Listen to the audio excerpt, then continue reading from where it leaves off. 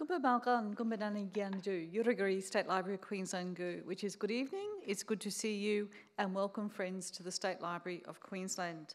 I'm Vicky McDonald, State Librarian and CEO here at the State Library of Queensland, and on behalf of my colleagues, I'll welcome you to this evening's Game Changers event. I begin by acknowledging Aboriginal and Torres Strait Islander people and their continuing connection to land and as custodians of stories for millennia. At State Library of Queensland, we are inspired by this tradition in our work to share and preserve Queensland's memory for future generations. I'd also like to extend a really warm welcome to our guest speaker this evening, Alex Dreiling, co-founder and CEO of Clipchamp, our facilitator, Professor Marek Kowalkiewicz, a member of the Library Board of Queensland and also founding director of the Centre for the Digital Economy at QUT. Courtney Talbot, Vice President of the Queensland Library Foundation Council and members of the Queensland Business Leaders Hall of Fame Induction Committee. I also welcome our founding partner and QUT Business School and generous sponsors, Pitcher Partners, Channel 7 and Morgans. And of course, extend a very warm welcome to my colleague or partner, Professor Amanda Goodmanson, Executive Dean of Business and Law at QUT. Fantastic to have you here, Amanda. And also friends and supporters of the event. It's fantastic to have so many of you here this evening, watching here in the auditorium, but also online. And it is also terrific to be welcoming you back to State Library at South Bank for tonight's event. I'd like to acknowledge QUT for generously hosting our first Game Changers for 2022 when we were undergoing flood recovery work earlier this year. This past few years have certainly been very challenging, but complex times can present unique opportunities for creative risk-taking and innovation, and that's what Game Changers is all about.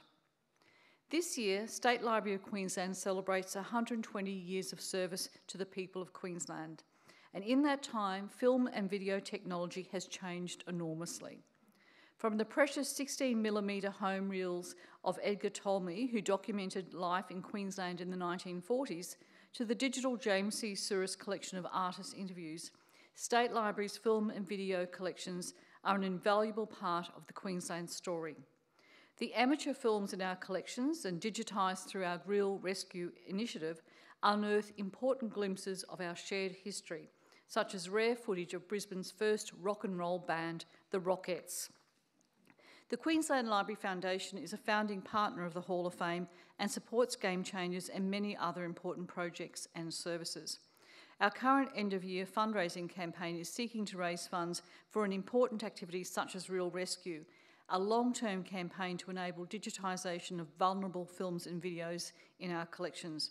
With more than 4,000 moving image items held in our collections, we are moving the collection to the 21st century and sharing it with the world through our digitisation program. So please do encourage making a tax-deductible donation at this time of the year to the foundation, and that will help us to continue the work to preserve the state's unique history and culture, including our precious film collections for future generations. Now, Game Changers is a Queensland Business Leaders Hall of Fame initiative, a partnership between QUT Business School, State Library and the Queensland Library Foundation. And it brings together great minds from business, technology and creative industries who've had the courage to take a risk on a bold idea. Our Game Changer this evening helped build and launch a powerful video editing tool for people to continue to document and share their stories through the moving image. Alex Dreiling was born in East Germany and as a talented swimmer had his sights set on the Olympics before the fall of the Berlin Wall. After a stint in New York, he eventually settled in Brisbane. In 2017, Alex and his co-founders built and launched Clipchamp, a free video editing application that is used by 17 million editors across the world. In September 2021, US tech giant Microsoft made Clipchamp their first Australian acquisition in over a decade. And I think that's what we're going to hear a little bit about this evening. And tonight, Alex will be joined by Professor Marek Kowalkiewicz, who will facilitate tonight's discussion. Marek joined QUT from Silicon Valley, where he led innovation teams of one of the largest enterprise software vendors in the world. He has extensive experience in conducting research, co-innovating with industry and university partners, and delivering innovative products to the market. Marek is the founding director of the Centre for the Digital Economy, and he leads QUT's research agenda to inform and influence a robust digital economy in Australia. This conversation is being broadcast on State Library of Queensland's live stream page. You'll be able to watch it later on the Queensland Business Leaders Hall of Fame webpage and on State Library's Facebook page. So this evening we'll be using Slido to collect questions from both online viewers and people within the auditorium. So if you go to slido.com and enter the code #QBLHOF, or simply scan the QR code that appears on the screen throughout the event. So Marek will do his best to get to as many questions as possible, and I think the exciting thing about Slido is you can vote for questions, so questions will go to the top, so vote for the questions that you particularly like. If you're sharing your thoughts about tonight's conversation on social media, please use the #QBLHOF. Following this evening's discussion, I'd also invite you to check out our latest exhibition in the auditorium, The Great and Grand Rumpus, and we've opened the SLQ gallery a little longer so that you can explore that tonight. And if you're feeling particularly creative, you can join our Hack the Evening event that will be in the gallery as well with Great and Grand Rumpus. But for now, enjoy the conversation and invite Marek and Alex to the stage. Thank you.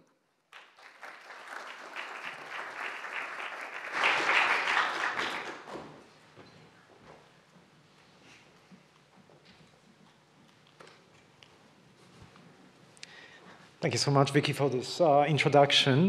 Good evening, everyone, those in the room as well as online. Alex, thank you so much for joining us tonight. Well, thank you for the invite and for that very nice remark at the beginning. And I'm sure it'll be an exciting conversation. Before we get started, I wanted to also welcome our Auslan interpreters and appreciate the hard work that they're going to be performing. Let's remember the two of us were born in Eastern Europe, and so our accents are probably sometimes not the easiest to follow. So thank you ahead of time. I really encourage you to ask questions through Slido. We will formally look at them every now and then, but we might also basically just sometimes get inspired by what we're seeing on a screen here. So please feel free to influence this conversation as much as you want. If you need to leave early, please use the door at the back. So go slightly upstairs and use the door over there behind us. But with this introduction, let me just get straight to the topic. And Alex, I think it's fair if, first of all, you tell all of us, what is Clipchamp? Yeah, Clipchamp's the world's first and only, at least to our knowledge, only fully in-browser video editing platform. It's a very important technological differentiation that maybe is not so interesting tonight, but what it led to is really a user explosion that we were able to drive as a startup. And Net was insanely helpful in putting a bunch of screenshots about what Clipchamp has been throughout the years. So there's a few that were a bit older back from 2018 and a few that are a bit newer. So effectively, we allow anyone to tell stories worth sharing through video, and that you can use your own assets, stock assets, whatever you want, in order to put a video together that expresses a story that you want to tell. Before the acquisition, we went all the way up to about 20 million registered users, and well, we're not going to get smaller from there, right? Mm-hmm. I shared this with you a few months ago when I was getting a new computer for my daughter who was starting her high school, and I clicked on the start button and noticed Clipchamp there as one of the default applications that Microsoft suggests to the users to start using. I wanted to ask you about your teenage years. You know, imagine yourself or remember yourself at a swimming pool in Leipzig, in East Germany, at a starting block, and doing, I'm assuming, your daily swimming drills.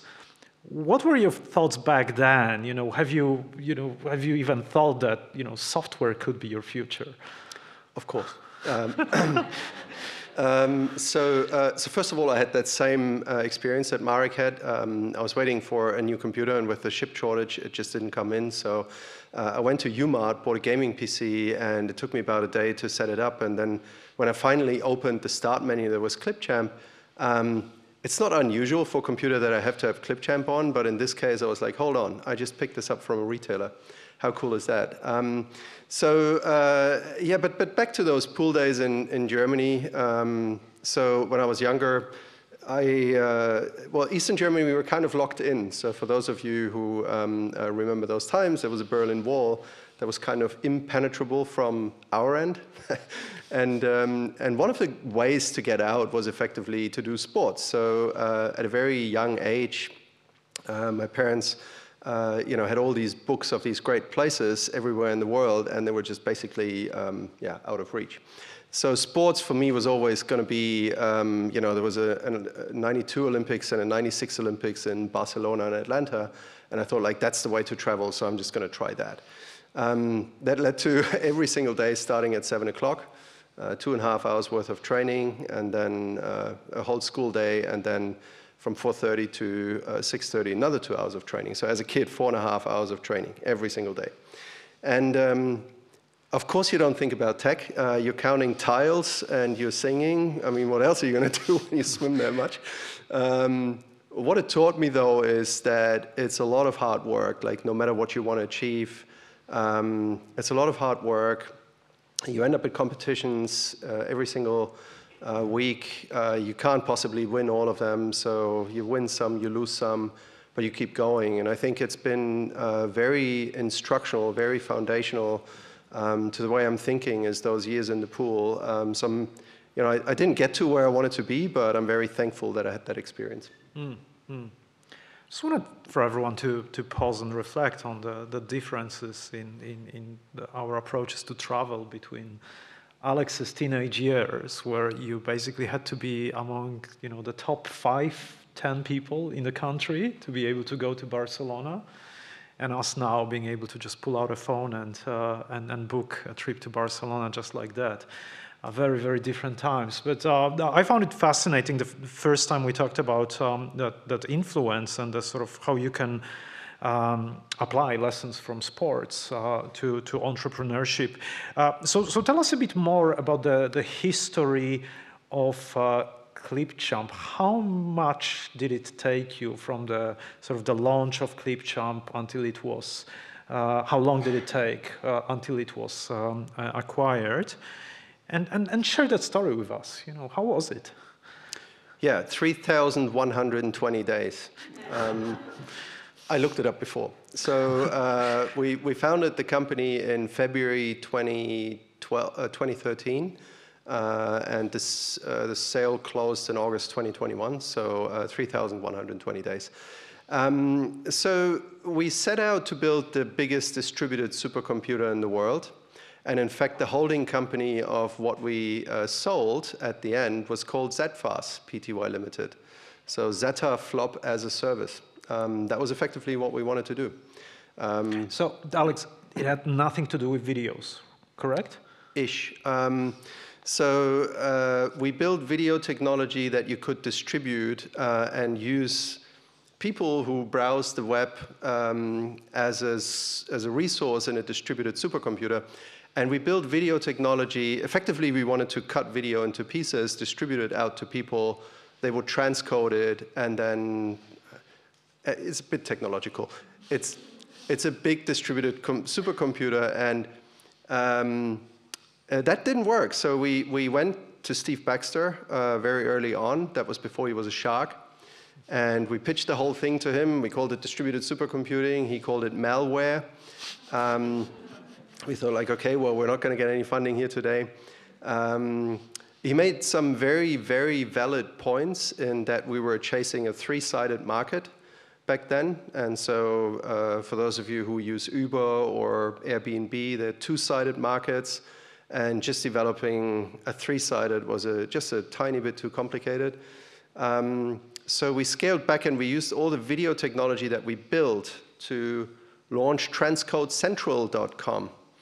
And that didn't get any traction either, but probably not because of the name.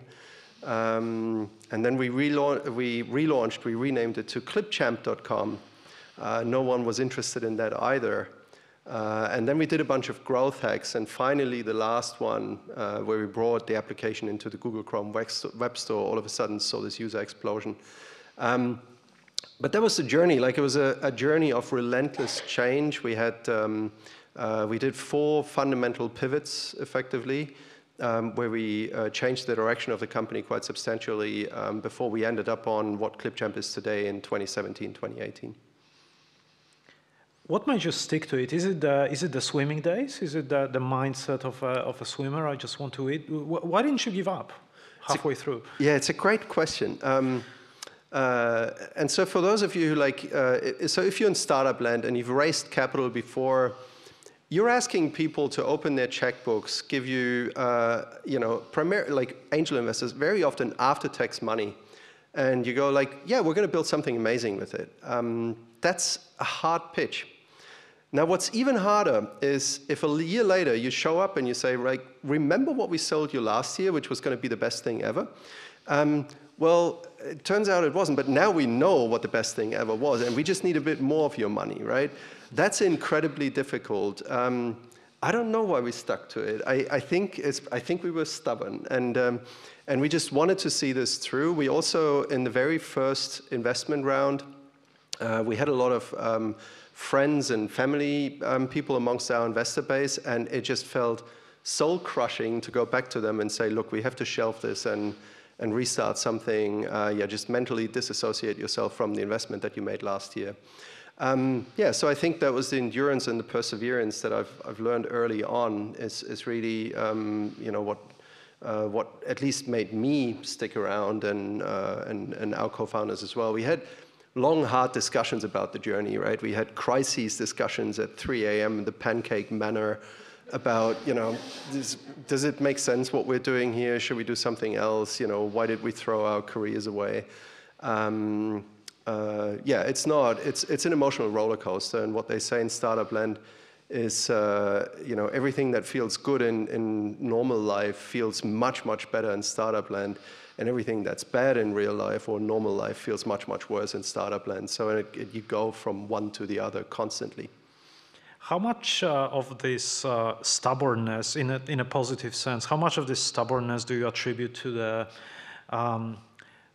relative diversity of your co-founders team? So the fact that you have a techie person, you have a person who understands sales, you're a visionary person, and there's quite a few different skills there. Do you think that was also important, that sort of the differences between you? And if you wanted to tell everyone about your co-founding team as well.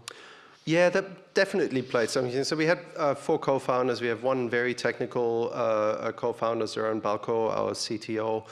Myself, I was more on the vision side. I've got computer science and business degrees, but I haven't coded a single line for Clipchamp. We had Dave Hewitt, who was on the commercial side, sales side, and Toby Raub, who was on the operational side. And yes, we all had different strengths. It's like, the things that prompt you to potentially give up is events that happen that you potentially do not know a solution for. But because we were quite a diverse founding team, if it was a technical challenge, then Zoran was just like, as he heard it, processing, and you could barely hold him back from the keyboard to start coding, right? If it was anything else, one of us usually had an idea on how to overcome this. I do think that makes a big difference. And I would just encourage anyone who wants to be on an entrepreneurial journey, find yourself some co-founders who you trust, who you can work with, treat it like a marriage. You're going to be having a very close relationship with them for a long time. And make sure they all are good at different things. So that I would attribute a lot to that. Yes. All right, so that's growth hack number 1. I can see someone asked a question about growth hacks. Let's add 1 or 2 more. We'll move on, and maybe we might get back to anything else that comes to your mind when it comes to sort of the team. Let's focus on the team first, and the marriage. 4 co-founders of a big marriage. What else? What did you do to make it work? What else did we do to make it work? Well, pancakes at 3 a.m., right? Don't get the marriage thing wrong, right? So I think it's just like you're spending 10 hours a day, 14 hours a day, or however long it takes every single day, including weekend, right? Because you can't really switch off. Yeah. What else did we do? I think listening.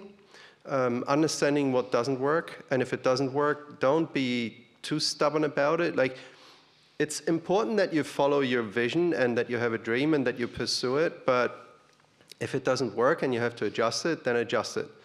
There's a lot of people who, I don't know, for 10 years stick in, do the same thing, it doesn't work, they're not changing anything, and they keep getting the same results. That won't work.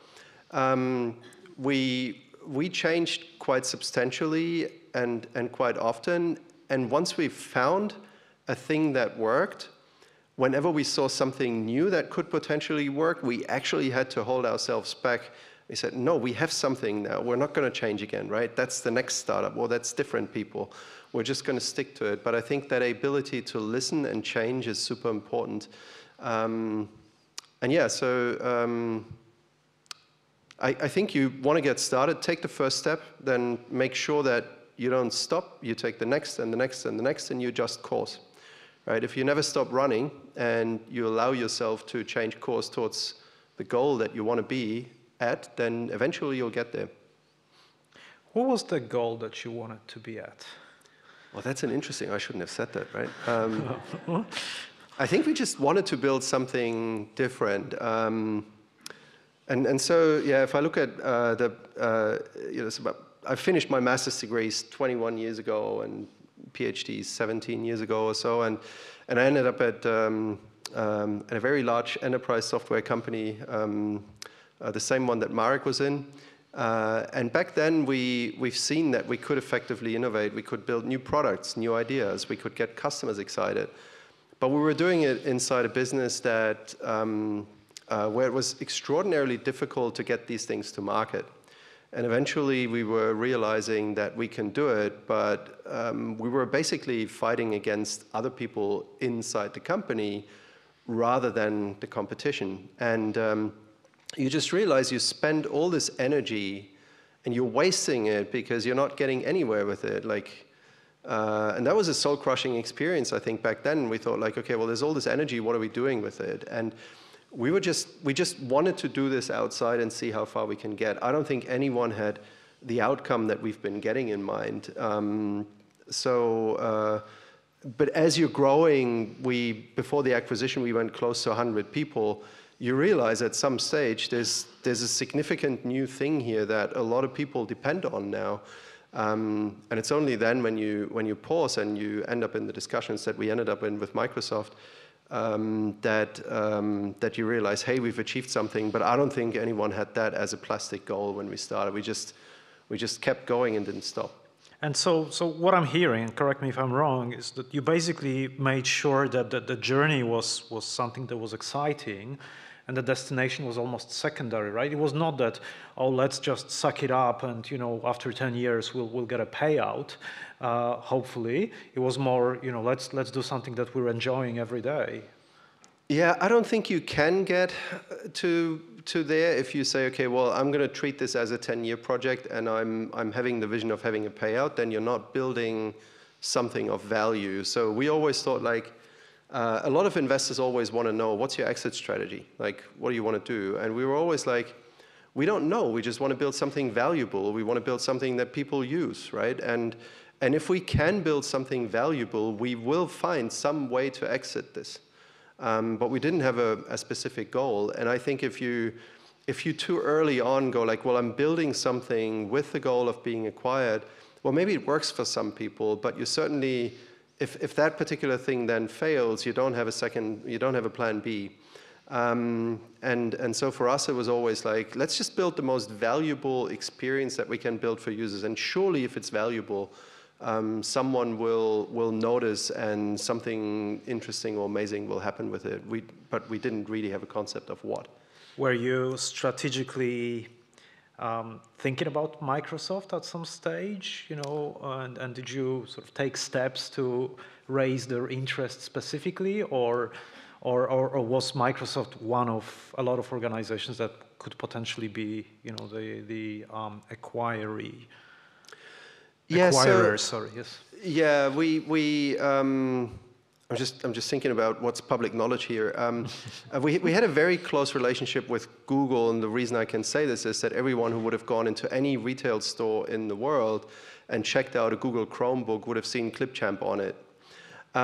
We also, and that's probably something that the tech-savvy amongst you can debug yourself, we're using quite a bit of Google technology in our product. So we had a much, much closer relationship to Google than we had with Microsoft. And there were certainly other companies that wanted to buy us outside of Microsoft. We gravitated towards Microsoft because there was a view that that's the journey that makes both the pre-acquisition journey that we had and the post-acquisition journey the most exciting one. Microsoft's a company that acquires many companies a year, and with a very long-term view, they think in decades. And we thought, like, that's really the most interesting for us because there's not going to be any immediate pressure to deliver something next month or in 2 months, but we can take the time, build a fundamentally good product, and have one of the biggest distribution networks in the world at our disposal. So that was really the attraction. But we had nothing to do with Microsoft before, no. So I had my moment of excitement. So just for everyone, and Alex alluded to it already, we've known each other for, I think, close to 15 years now or so. And we worked for at least 2 employers at roughly at the same time. So we would usually have a chance to have this conversation about, about business and what's happening. I was very excited. I think it was about 1.5 years ago when Microsoft had their big event. I think it was introducing a new operating system. You would remember better than I do. But I remember they were showing their application store, the online app store, and Clipchamp was there. And that was so cool to see, your logo as one of those that were, that were showing up there. I think you guys were very excited in the office where you saw that, right? Oh, yeah. All right, that's not an open question, right? So let's. So a short answer then. Let's try with something else then. And I see there was a question that I found pretty interesting on my screen, on our screen here. When did you decide, you yourself, when did you decide to go full-time with this thing, right? I understand there was a bit of a transition period. I understand you had to make a decision, right? You had to terminate your contract or whatever the process was. Yeah. So we started the whole thing in 2013, and it was grueling in the beginning because it was all nighttime. Like we had our day jobs, and I was an associate professor at QUT back then. I was teaching large-scale units. I had about 1,000 students per year, and I was driving digital strategy and what have you. So the day job was quite demanding, and we literally, like, Monday morning lectures, I created them on Sunday, so you work outside hours, and then at night you're trying to put as much as you possibly can into the startup, and a bunch of young kids in the mix as well. So that was really complicated, and we couldn't back then really afford to go full-time before we had secured capital. The first capital raise then that we closed was in 2016. And that was the time when we thought, like, okay, well, now's an opportunity that we can actually do this. So I handed in my resignation to one of the safest positions on the planet, which is an academic at a good university. My wife at the time did the same thing. She was a high school teacher, and she decided, that's it, I'm going to become a children's book illustrator. So we went from 2 meaningful salaries to no meaningful salary. with 3 kids about to hit their teenage years. So that was really, really interesting. And obviously financial security was a big driver, so we had to wait until we raised our first round of capital and take a hit. So we sat down with our kids and explained to them that it's camping from now on and no more holiday houses, and interesting time. This all sounds pretty scary, to be very, very honest. You know, that decision in life, right, to get rid of 2 salaries. I'm saying that as a professor at QUT. It's yeah. I think I have a different attitude towards risk than other people, likely. Yeah. About this story of Clipchamp, I understand there's a bit of a connection to State Library that not many people are aware of, that those spaces are quite familiar to you guys from the early days. Is that right? That's right. Yeah, we try to obviously keep the day jobs and the startup really apart. So we didn't want to use any QUT facilities, equipment, time, in order to get the startup work done. So we did our first company meetings at those meeting rooms that you can book here at the State Library. It was really super cool back then. Back then, we didn't know what a board meeting was. Like, it's just, oh, okay, so everyone's a director. Should we take notes? Or is it you're making this up as you go, right? But yeah, it all happened right in those meeting rooms up there. And so perhaps around this, is there any regret to not keep Clipchamp bootstrapped? So to sort of explain the jargon, right? You could have just basically run it, not get acquired, kind of like what Canva does in a relatively sort of similar creative space, right? They still get funding from venture capital, but and I guess Bootstrap is going even further than that. So no, just answer the question. Yeah, I mean, the way I interpret bootstrapping is not taking capital in, and whoever asked the question, like, correct me if that's wrong. That's why I stopped. That's right. Yeah, go for it. Yes. So no, I don't regret taking capital in. I think it makes life harder with unsophisticated investors who don't really know what this is, and they're just hearing from friends, okay, well, let's just do this thing, this might be cool. But you're also getting a lot of unpleasant questions, and there's just generally not a good understanding of tech sometimes in the investor bases at a later stage. But you have to do this in order to move forward, in order to hire your first employees, unless you want to fund the whole thing yourself, right? So no, I don't regret a single dollar that we took in. And as you progress more and as you become more sophisticated, you attract better investors. So from round 2, when Steve then finally came on board, he missed the first round. Well, actually, the round 0 that we tried to raise, we didn't after we got knocked back from him. Round 1, we approached him, he didn't want to. Round 2, he finally engaged. But that was the time when you start realizing that there's so much value that investors bring as well. And then the last round that we raised was with an American lead investor who had a very strong track record in growing fantastic software as a service businesses. And you don't get to that stage unless you're going through the early stages and unless you grow. The view is always that your slice in the pie gets smaller, but the overall pie gets much, much bigger. And from that perspective, it just checks out. Now, don't take this as an advice if you're creating a startup, because you do give up preference shares. If your startup doesn't develop the way you want, you suffer more. So you brought up Canva. Counterexample is other startups that go bankrupt over this, right? Or they have to raise at a lower valuation, and it goes south from there. It's a double-edged sword, but I don't regret a single dollar that we took in. No. Thank you. What made Microsoft interested in Clipchamp? What was the single hook? That was the question. Can I still see it? Yes. What was the single hook? Chris is asking this question. What was the single hook that engaged Microsoft? Yeah. Well, obviously it was a cool platform and it worked, right? And it was built on a very innovative stack. And people back then, we very often had the same reaction when people have seen video editing platforms before, like if you have seen Adobe products or even iMovie or Final Cut Pro on Apple, you kind of get what a video editor is. So here's yet another one, so what, right? But when people peel back and understand how we build it, which was distinctively different, which made it work on Google Chromebooks, which made it work for everyone in the browser, doesn't require huge hardware resources, etc., then people were quite, the reaction was always the same. You can do this? Really? That must have been part of the appeal, and just the fact that it worked and that it spread so rapidly and that we had these very high user ratings on Trustpilot. I think our average was 4.5-ish or something across thousands of reviews.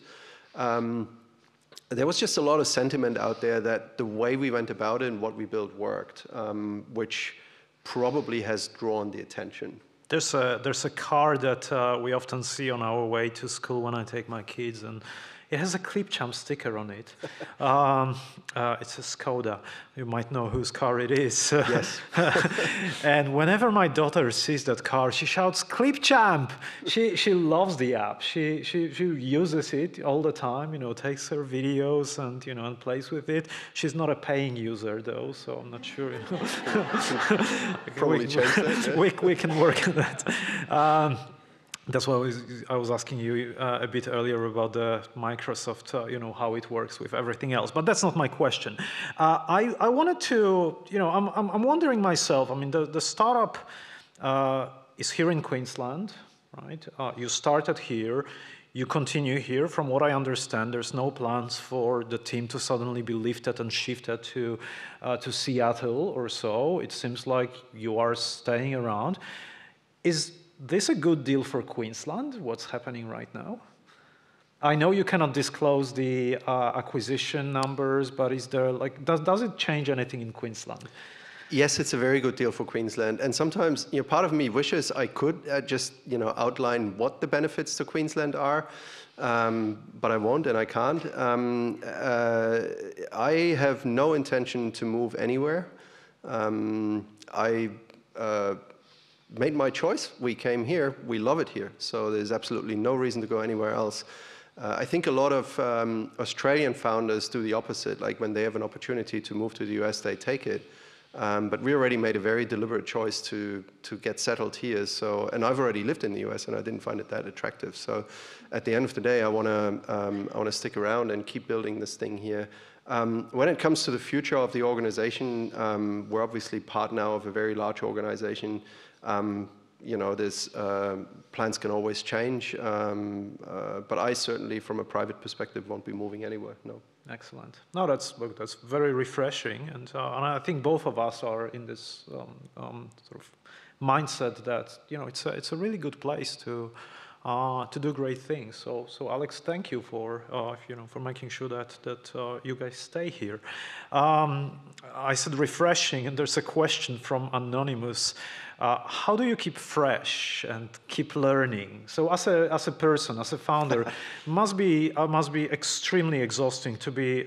I know the answer to this question, but must be extremely exhausting, you know, working with a U.S. Yep. Washington-based organization. How do you keep fresh? Yeah, so it's interesting. I think there's job descriptions for, when you have the title CEO, there's a job description for that, right? And you're expected to do a certain number of things in any organization. And Vicky, correct me if I'm wrong here, but when you're a startup CEO, your job description is you do everything that you don't have specialized people for, which in the beginning is everything. When we started with 2 people, we had Zern building technology, and I did everything else. I did finance up until we were 40 people. I did daily bookkeeping. I did hiring. I did, everything that you don't have a dedicated person for. Now, you can not do it, then it doesn't get done, and likely you're failing. Or you can do your best, and if you want to do your best, you kind of have to kind of learn it. I mean, it's just like, what else are you going to do, right? So you go into Xero, and then what is this? Like, which button do I need to push? What happens if I push this button? Every now and then it gets wrong. And then you have to rectify it. Yeah, which all the accounting colleagues here in the front can attest. But so yeah, sometimes it's very painful and you make mistakes. The most complicated, difficult mistakes are all people-related when you realize you get the wrong people on board, and you have to change that. There's in startups, or there's generally that saying, hire slow, fire fast. I dare say a lot of people don't know what that means until you experience what that means. So those are the most costly mistakes that you can make, but you're learning and you're adjusting your hiring practices.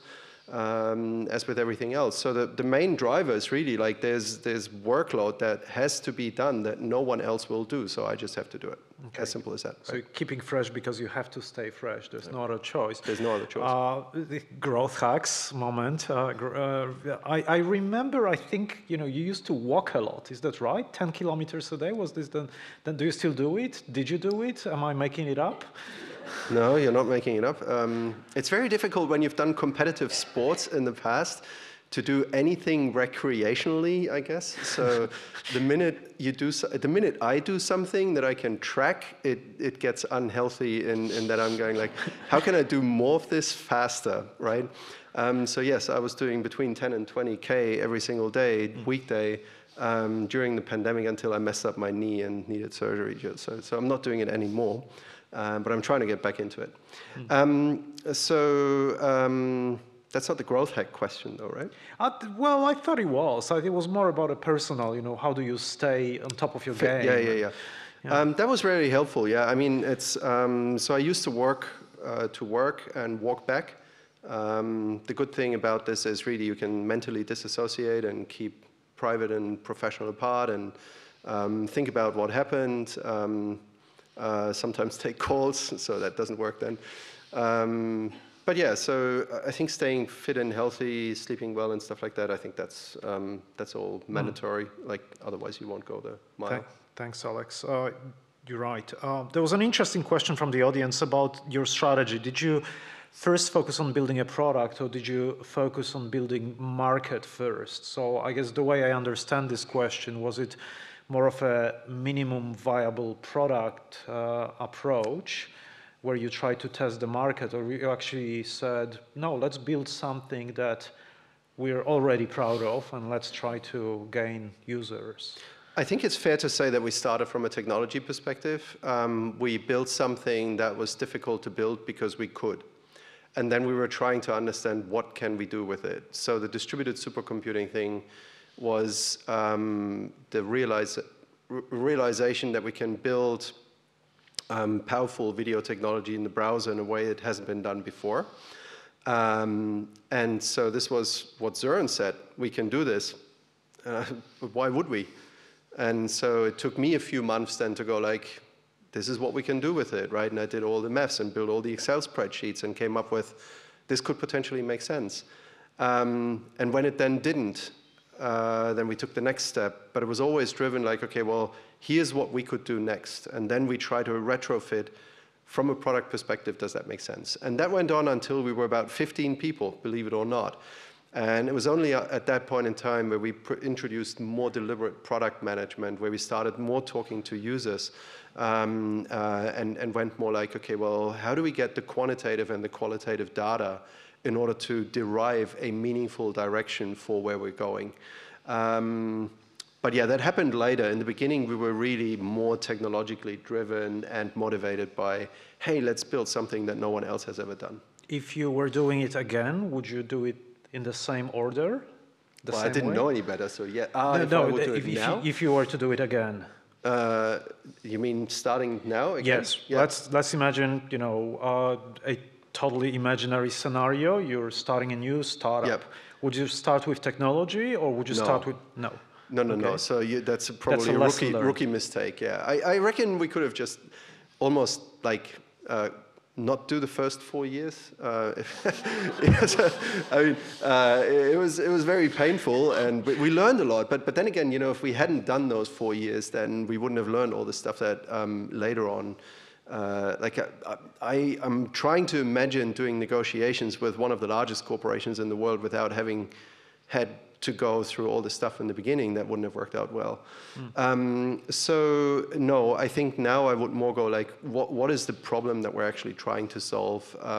You know, is there a problem out there? And then has anyone else tackled that problem? And be a lot more deliberate about this with the experience that I've gained now.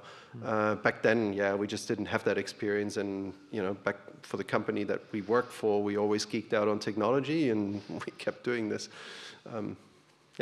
Yeah, I get it. I think those first 4 years were actually quite enjoyable. I understand that, you know, maybe they were not needed. Anonymous, feel free to add your names if you add questions to Slido. Anonymous is asking you to expand on your different attitude to risk. You know, I think it's after I mentioned that it's scary, and then you said I have a different attitude to risk. Yeah, yeah. Well, dear Dean of my faculty, I hereby resign.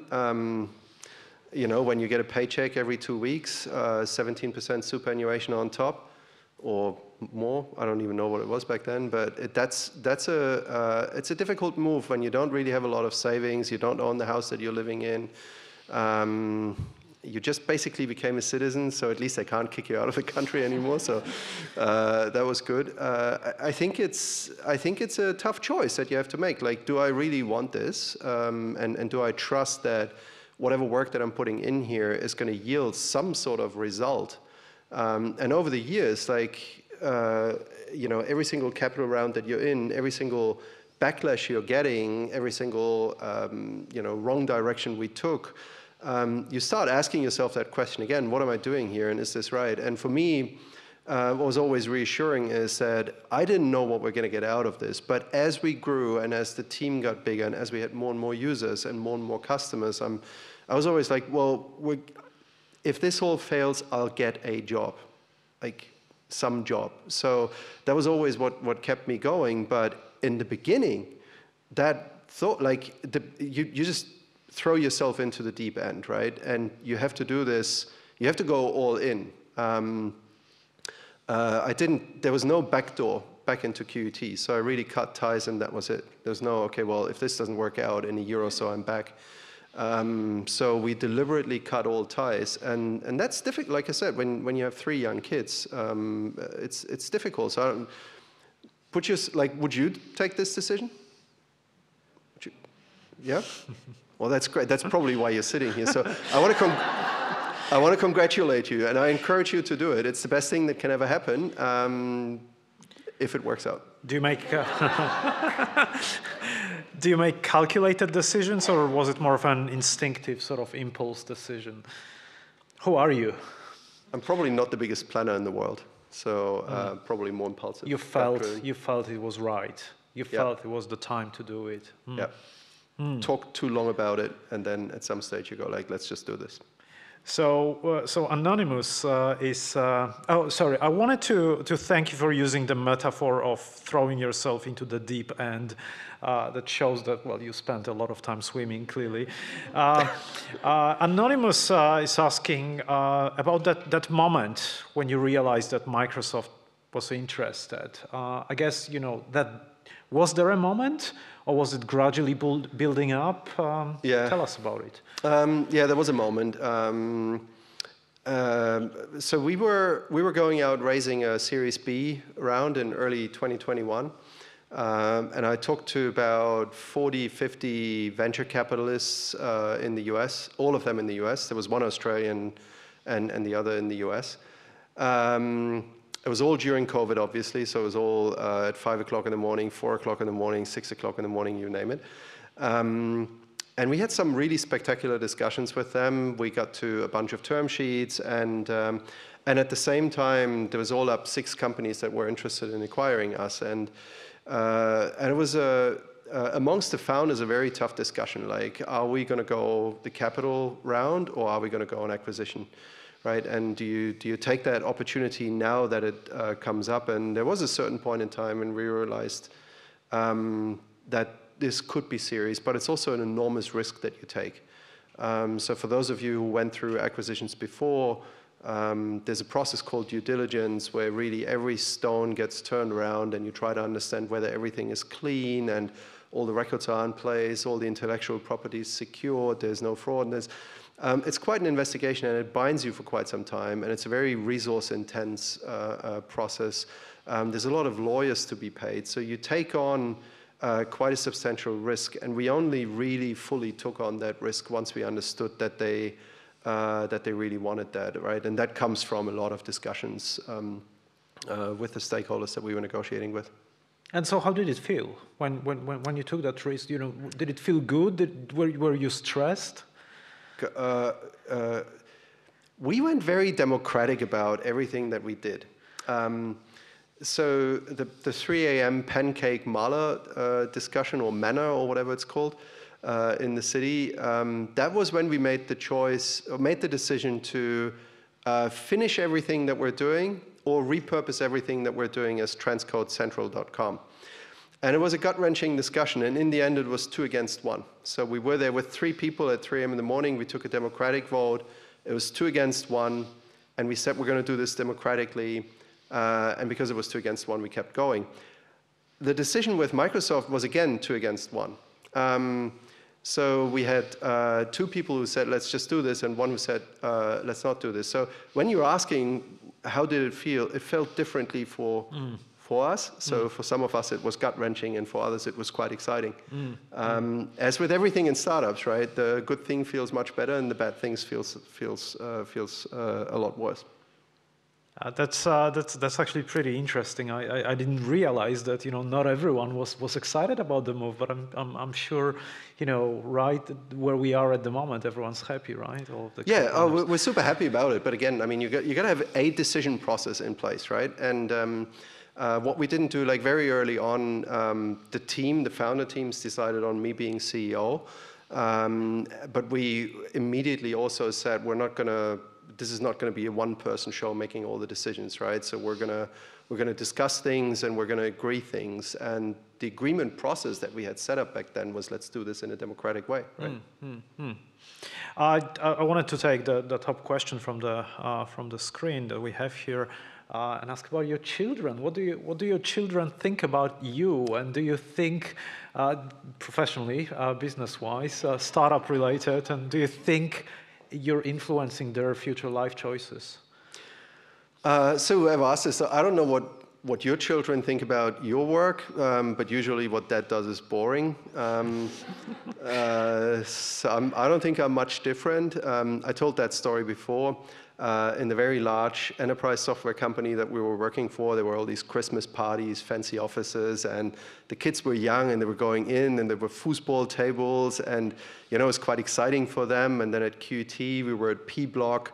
There was this big iPad, and the kids were just running around, and this is all cool. And then the first office that we had at Clipchamp, I was like, you know, the first Clipchamp shirt, right? And the kids were like, Clipchamp, what's that? And I said, well, that's the company now. This is so cool, right? You want to come see our offices, right? And it was a room at Christie Center with 4 desks in it.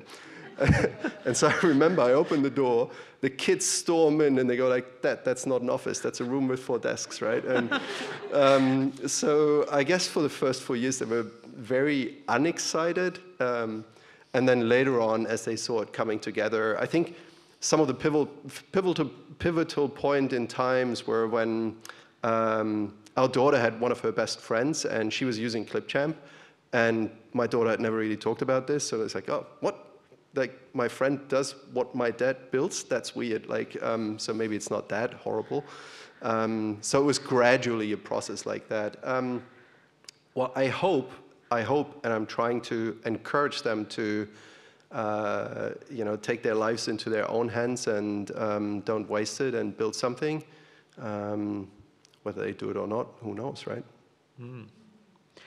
Is this hope that you know, they'll take it into their hands and build something? Is it also expanding beyond your family? So, sort of providing a segue to another question about you, the co-founders, now supporting other early-stage entrepreneurs. Are you thinking about it, becoming an angel investor, perhaps? Yeah, definitely. I mean, I'm super passionate about the startup ecosystem that we have here in Queensland and how it's been growing. I remember one of the very early things back in 2014. We attended a very small conference. I don't even know what it was anymore. And we're standing there with 2 interns. And across the hall from me, there was Andy Barnes, with Go One. They were a 4-man show back then. We were just like, I was watching him all day long. He was quite bored. I was quite bored. And in the end, I was just walking over and like, hey, what are you doing? It's quite exciting to run a startup in Queensland, isn't it? Yeah. So that kind of conversation. And just to see how that breed of companies from those early 2010s, like how many super large companies, how many jobs have been created, not only in Queensland, but across the world, and the economic impact it creates for those early investors that are usually Australians, the economic value that comes back to the state through the investment returns that they're getting is quite extraordinary. So I'm super passionate about this, and I think with what we've seen over the last decade, the ecosystem has matured quite a bit from both the entrepreneurs, the newer entrepreneurs that are out there, as well as the investor base that's out there, and their understanding in software. So yeah, I'm super passionate, and I definitely want to and will stay involved in the startup ecosystem. Excellent. Is that an invitation for people to reach out to you every now and then? Of course, yeah. All right, let's have conversations. Did you have an advisory board? No. No, we didn't. We talked about it many times, and we always had the plan to build one. And it was always the thing that we're going to do next week, and then we never ended up doing it. We had very strong board members that provided a lot of advice, and we selectively brought people in when we needed them. Say when we had specific challenges with objectives and key results or something like that. We looked for some high-profile person that we could get in who would teach us. But we didn't have a dedicated advisory board, no. Do you regret it? Do you think, if you had a chance to do it again, you would want one? Well, every decision you ever take, you take the best decision you possibly can make under all the information that you have. So I don't personally believe I've made a bad decision because with every decision you get either one of 2 outcomes. One is the one that you were hoping for, and the other one is the one that you're learning from. So no, I don't regret a single thing. I don't know what would have happened if we had an advisory board and they would have steered us in the wrong direction or in an even better direction. And there's no way to find out. So I think we had an incredible run, and no, don't regret a single decision along the way. That's wonderful. And I'm sure people were taking notes as much as I was just now about every decision having one of the 2 outcomes, right? One that you are hoping for and one that you're learning from. Well, we made it a cultural thing to never punish anyone for decision making. We encourage people. We have a very high degree of autonomy in our teams. We're running cross-functional squads that basically every squad consists of a product manager, developer, a product manager, a designer, a growth marketer, and a bunch of software engineers. And we encourage them through objectives and key results to take their own decisions and decide what they're doing that contributes to a larger goal. And we specifically encourage them to take decisions, and no one ever got punished in the company for taking the wrong decision. This is a learning journey. We're building a technology that hasn't been built before. We're building it as a startup from Brisbane with people that have never done this. So you can't really rely on experience. The only thing you can rely on is that you take people on board that want to learn, that show an aptitude and a willingness and a hunger for learning, and then you take them on a learning journey, right? Wonderful. And is Brisbane, is Queensland a good place to find people like that? Oh, yes. I didn't think so in the beginning, but it really comes down to understanding people's potentials rather than experience. So and we made that point early on, is that we try to find people that were showing that they can achieve what we want them to achieve, not at the time that they're starting, but by the time they're a year in or something like that. A great example was QT Code Network, which was a bunch of students that were bored by the curriculum, part of which I was back when I was at QT. And they got together on Friday nights to challenge themselves and do something more interesting. And that group very quickly escalated from 20 to 800. And we recruited a bunch of students from that pool that are all now mid or senior developers, and really made a significant contribution to the company. You find these people here, and there are troves of them. I think Australia has also a very high number of small businesses. It's so easy to set up a business here. Everyone goes like, how friendly the US is in terms of setting up a business. Well, we did. It's horrible compared to what we have here, right? So Clipchamp took 3 days, 3 nights at the couch. You just go, you register a business, you get an ABN, you just do all of these setup things, and you have a fully registered business. Much, much harder in other countries, right? So I think it's easy to set up. You find good people here. Unless you look for people that have spent 10 years at Facebook, Google, and Microsoft or something like that. That's harder to find. Thanks, Alex. We have to wrap up any minute now, but I still wanted to ask you one last question that I saw popping up somewhere in the feed as well. Reflecting on the 3,120 days of Clipchamp prior and up to the point of acquisition, what was the darkest hour and what was the brightest hour? Darkest? Darkest is all people related, I suppose. Like when you realize you made wrong decisions and you see I just said like there are no wrong decisions. When you realize you made decisions that aren't conducive to the outcome that you wanted and they're people related and you have to intervene there, that is just not fun. And it has never been fun and it will never be fun. Happiest? There's so many little wins.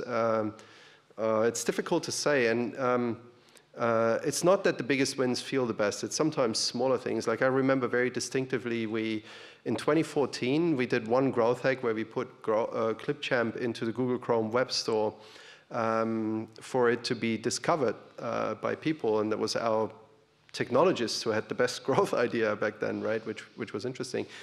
And we were sitting there, and all of a sudden there was a review. And the first review was someone in the team, and then the second review came in.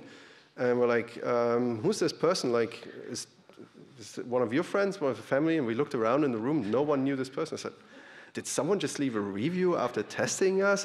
And then the next day there was another one. And then a week later there was someone said, they're a teacher in the US, and we effectively built the big fat recording button that Google forgot to build. And we're like, what? This works on Chromebooks. So we went to JB Hi-Fi and bought a Chromebook, and it worked. And all of a sudden we realized we had solved a problem for the US education sector, K-12. That was just so cool. Now it's got nothing to do with what we do today, but back then that just felt incredibly cool because that was the first time we saw traction, and within weeks we were in the tens of thousands of users. Ladies and gentlemen, please join me in thanking Alex for joining us tonight. Thank you. Thank you. I also wanted to once again thank our Auslan interpreters, and apologies for all the accent and all the funny words that we used. The time's up for us, Alex. We have to leave the stage now, and I wanted to hand over to Professor Amanda Gudmundsson. Can I say one more word? My wife's never worked at Clipchamp. I tried multiple times. She always said no. There was a question. Thanks.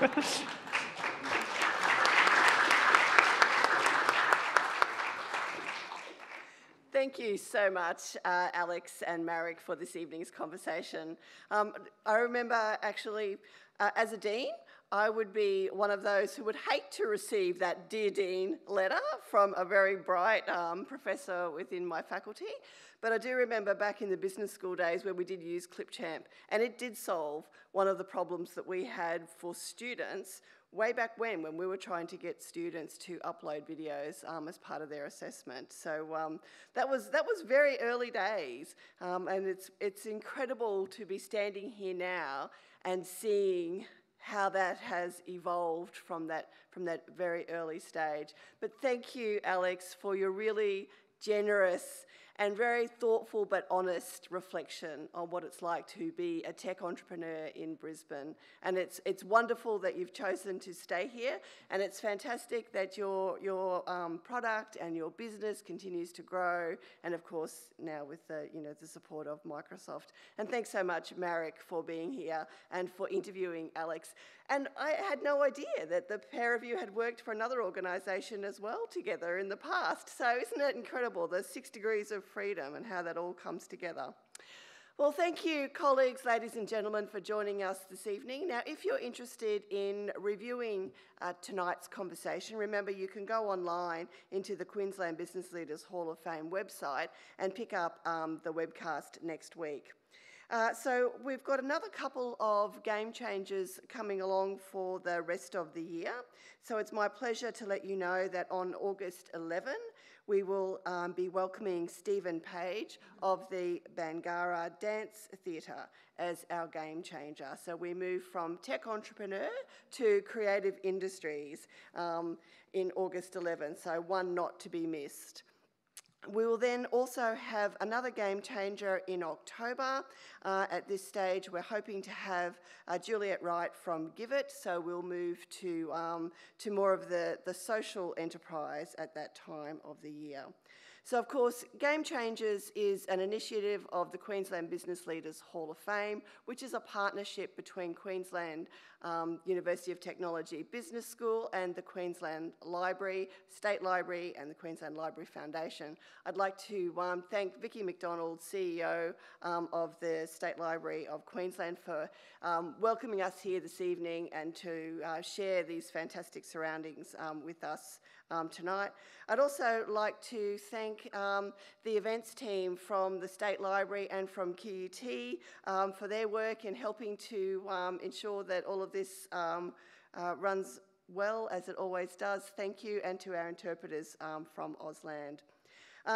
We hope to welcome you back here in August, so please, once again, thanks very much to Alex and to Marek for tonight's conversation, and I look forward to seeing you here again really soon. Safe travels and good evening.